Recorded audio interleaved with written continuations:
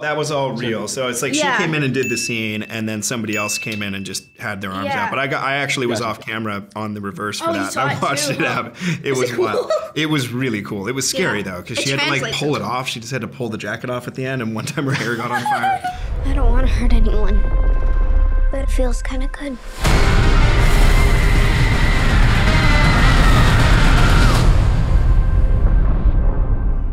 This is the second time that we've seen an adaptation after the 1984 film, which is a very faithful adaptation of the book. Yes. And I'm curious if that was something that you had in mind and you think maybe gave you actually some license to change some things just because you already had that version of the movie. Yeah, and that's definitely something that anytime it's come up or talked about, that's kind of exactly what I say is, we've got the book. And the book is that, that text from which everything is drawn from. And we have that 1984 version, which is beat for beat, very similar to the way that the story unfolds. And there's a great Blu-ray of it out there. And, you can watch it anytime and it exists. So yes, it did give us some liberty to say, okay, that did an excellent job of telling the story. Maybe we can do something a little bit different in terms of getting to some of the themes that are in the book that I don't think were as fully explored in that original version. So yes, it was liberating to be able to say, okay, I'm gonna give you something a little bit different. It's a remix, right? It's a different take on this for now versus that one. But I like that they both exist. I'd seen the original Firestarter long time ago, and I think the iconic image of Drew Barrymore stuck with me. And other than that, I didn't dive back into the old material too much. I think that I knew that there was a wonderful arc in that this family is trying to sort of protect their daughter who has these pyrokinetic abilities and sort of keep her from these government forces that might want to utilize her for, turn her into a weapon of some sort. And that world that Stephen King created is so brilliant and fascinating. It really, really drew me in. And that was the exciting part, was that world. Yeah. Charlie? If they catch her, they're gonna put her in a cage. Charlie? Talk a bit about the effects. I mean, for starters, with you, Ryan, obviously there are so many fire effects, but one specific that I wanted to talk about is the scene where your arms are literally set on fire. For starters, is that practical? Is that real? That was not me. That was not, okay.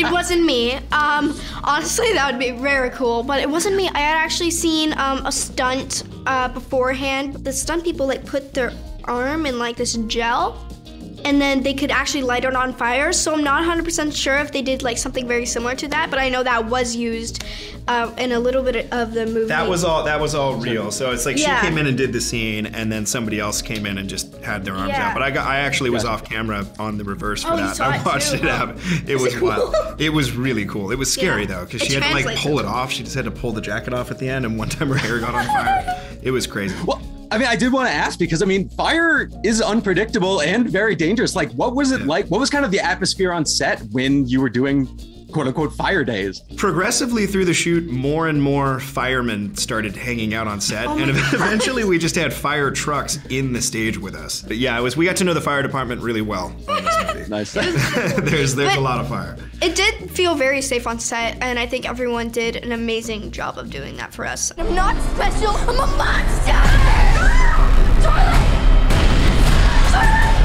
Vicky has a much more prominent presence in this version of it. But also, there are things like her powers are different, and they also have some psychic abilities even before the Lot 6 experiment. Can you talk about that evolution? Yeah, some of that stuff. So it was in the script when I first read it, and some of that stuff we explored even more and kind of built up. There are hints in the novel that the Lot 6 experiment is actually unlocking what previously exists. And there were definitely, I wanted to obviously show with Andy how the push works and what it does. And then with Vicky, because they have different arguments on how they're raising Charlie, for her, it was much more, how does she handle this ability without using it?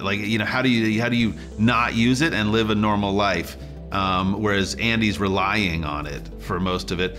And so their abilities, I was hoping for something subtle and believable once you get into these psychic powers, once you can do telekinetic stuff, or you can do pyrokinetics, or you can push people, it could easily go into superhero world, which we've seen, and which I think a lot of superhero comics in particular have borrowed a lot from Firestarter through the 80s and 90s. And we've seen that. We've seen all those. So for me, it was about how do you ground this stuff in a way that feels more believable in a kind of scientific way, but also in an emotional way, like have ramifications for using abilities. I love the John Carpenter score in this. I think it is just phenomenal. And it's also just a great Easter egg for those who know that John Carpenter was originally going to direct an adaptation of Firestarter.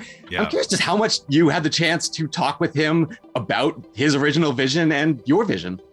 You know, it was an interesting, when the conversation began and when it seemed clear that Carpenter would come on, I had spoken a lot with my director of photography, Kareem, about, should we bring up the Firestarter thing? Like, because I was wondering, honestly, is it possible that he had score that he had planned? But once we got into conversation, it never came up. We never brought it up. Because, John's all about getting down to business. He's a straight shooter, like, let's do this. And he was excited enough about diving in and doing something that he felt, that he hasn't really done before, in that, almost all the scores he's done are either for his movies or related to his movies. So this was something new and different. And it was a kind of a breath of fresh air in a way, in that John was like, I'm divorced from this. I'm just doing it. But the experience itself was, was a dream come true, really, because if you had told me 10 years ago that I'd be on Zoom calls with John and Cody and Daniel, watching them watch my movie, and then having John turn around in his chair and look at me and be like, Keith, what do you think? What am I, it was like, I felt like I was going to catch fire just having those conversations. And Ryan, this is actually your second Stephen King adaptation. You previously had quite a fascinating showdown with Pennywise in Chapter 2. If Charlie were to face off against Pennywise, who would win, in your opinion? That's a cool question. Okay, I love that. Okay, let's see. I think Charlie would have. I feel like Charlie maybe. Yeah, I think Charlie definitely. Charlie would be like, okay, right away she would send something's off, he's lying about something, maybe not about a birthmark on the cheek. But yeah, I think Charlie would win. She would just look at him and go, you're dead. I don't think Pennywise's worst enemy. Yeah.